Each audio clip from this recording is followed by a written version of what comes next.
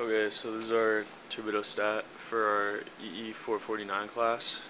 Um, and basically, so we got the Arduino right here hooked up. That's a mux for the output of our photodiodes on the breadboard. And then we got a couple of ribbon cables going into two circuit boards. So right now, we have a bunch of data shown on the screen. If I get in too close, I think it gets blurry. They're not that bad. So basically, it's reading the frequency, what photodiode it's on, and the temperatures of the two circuit boards, and the optical density, and then also the U value for our controller output. So if I open this up, we're measuring just water right now, trying to check out what values we get for the photodiodes, the different frequencies. So you can see the LEDs are scanning through all the different wells of the plate. And basically on the top here we have a bunch of photodiodes in there. Those are what those holes are, and I don't think this is going to focus on there, but basically each respective photodiode is also measuring the light output of the LEDs. So that's what's going on when we got this closed.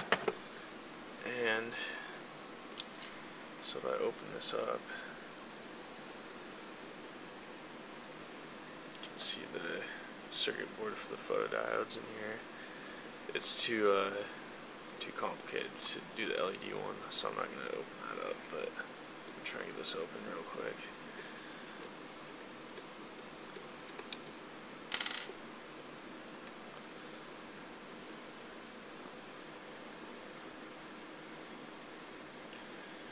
So this was made in SolidWorks. This housing was made in SolidWorks by Peter Harker, one of our lab partners. So I'm Max Holloway and Evan Drevescrat worked on a lot of it too. So you can see our circuit board for our photodiodes. So they were 8-pin ICs, so that these are the soldering points. And then we have a bunch of different components in here. We have some shift registers. So these right here are 3 shift registers.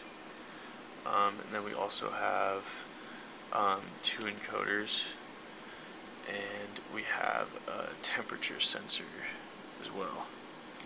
So that's kind of the basics of our project we got going.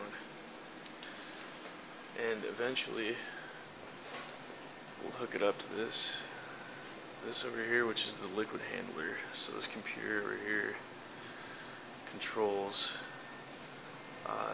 these pipettes, which can move around and grab different tips and then dispense them when they're done through this this handy disposal system, I guess you could call it. And this is where you can pick up media, water to rinse the tips, and the water can be dispensed in here also. That's kind of the waste area. And this is a mixer, which is where eventually we'll have ours sitting here. It'll be attached to a plate kind of like this, the enclosure that we made.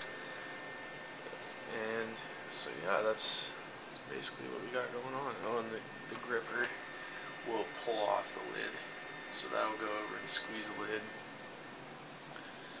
And that's why we have kind of these indentations here, so that the gripper can just go like that and grip this and pull it off.